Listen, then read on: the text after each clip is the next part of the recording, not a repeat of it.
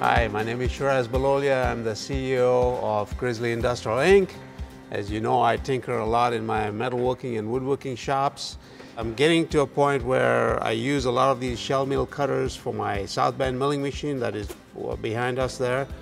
And this rack is getting full. So my plan today is to build a simple rack where I can lay out more of these things that will hold R8 shell mill cutters, end mill holders, and so on. Something similar to this, what I made for the lathe, where I can put my live centers and my drill chucks for the lathe. So let's go over to the bench where I have some of the parts cut out, and we will show you the rest of the project.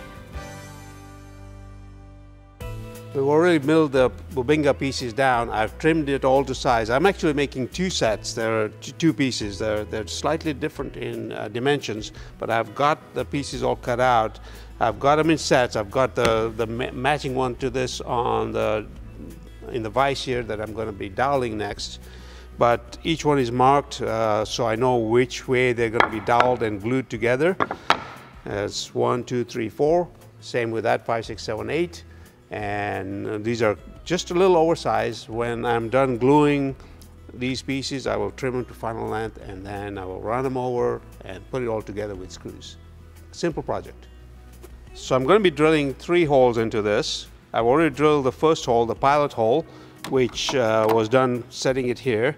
Now I've got this jig set up where I'm going to just stop this and drill it in the middle. And then I'll go over and do my last hole over here. So that's all set up, touching, everything's touching, it's good.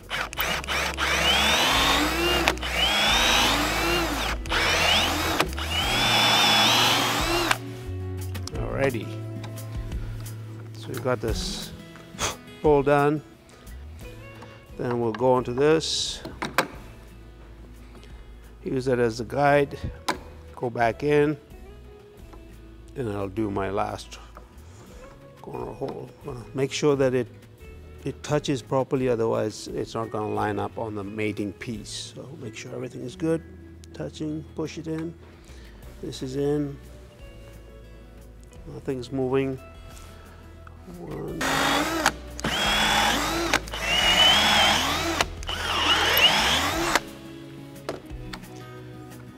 And we're done with the 3 holes. I'll go ahead and do the mating part of that, and then I'll put dowels in there and glue it together.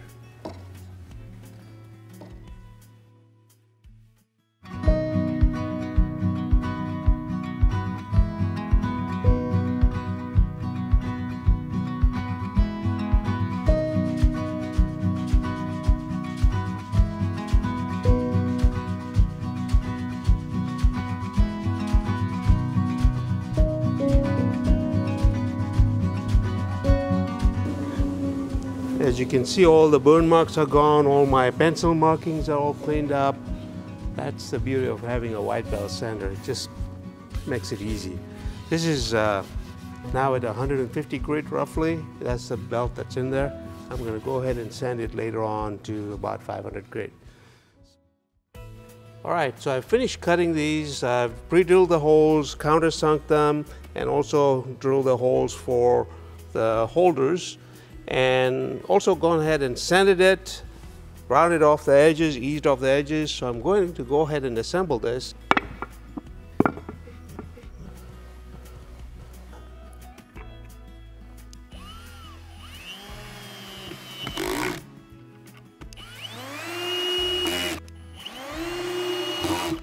This is a nice router pad, we call them. It's pretty sticky, it saves your bench from getting scratched up, and also holds whatever it is you're working on pretty firmly.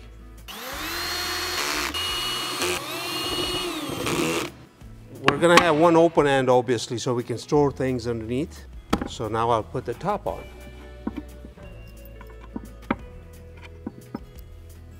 And I'll start off with one screw in the back, and then I'll do the sides, and then come back and do the back again.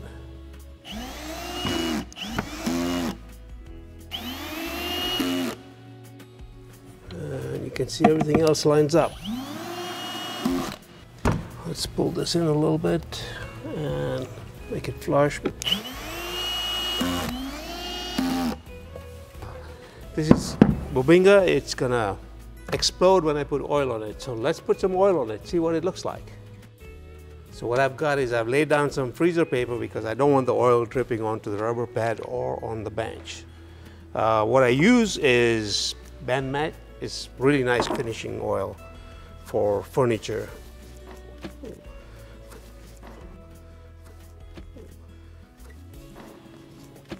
Wow, look at that. Look at that, wood just came to life. The first coat will get soaked in. I'll end up doing probably 3 coats. And on the second and third coat, I'll probably rub it in with 500 grit paper. So it works any of that, fills in any pores and whatnot.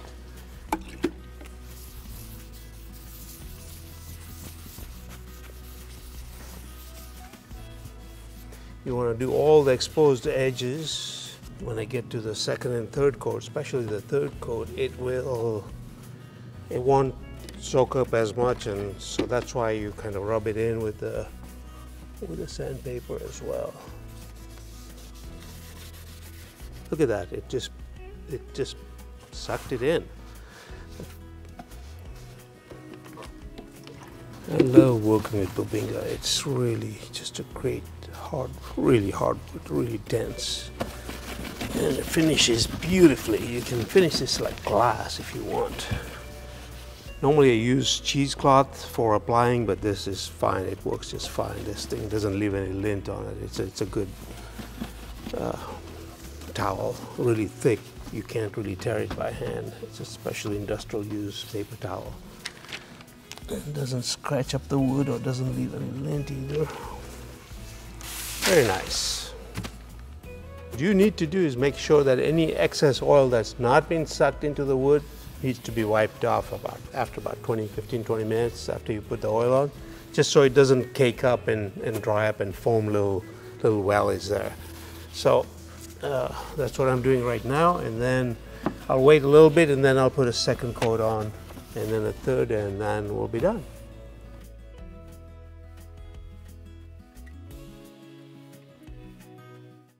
All right, so I've completed these 2 holders for my R8 tooling. As you can see, they turned out pretty well. This one's for me. This one's for Dave, our engineer. I'm sure he'll be very happy with it. This one's got 9 holes in it. Mine's got 8 holes in it. Just the configuration was different. I've got everything from a drill chuck to fly cutters to a metric collet holder, and I've got room for more. I really enjoyed making these pieces, and I hope you did too. If you like plans for them, they are at the link below. Thank you very much.